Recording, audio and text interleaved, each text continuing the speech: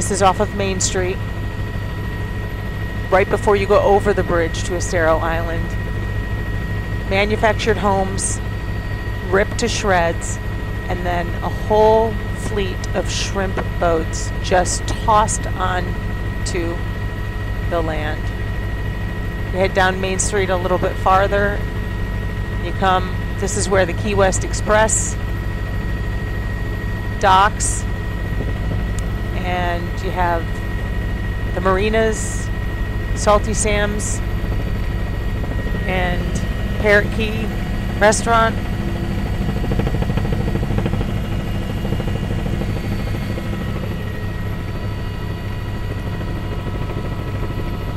So this is San Carlos Island you're looking at right now, the island before you get to Fort Myers Beach.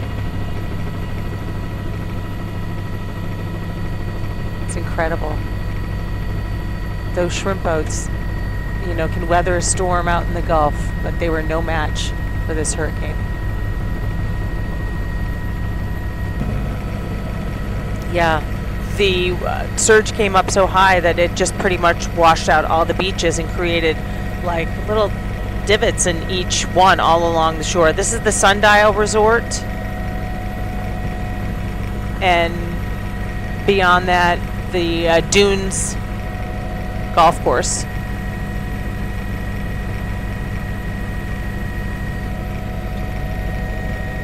We're still over the Sundial Resort. A lot of damage there, especially to the beachfront units.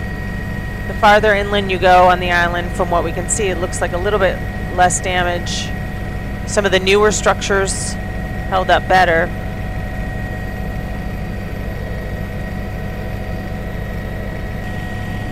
Right next to the beach that looks like it's washed away.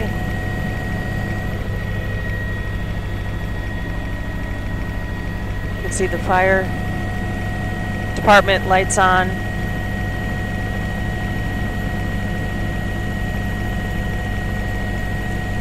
Emergency vehicles heading up Estero Island.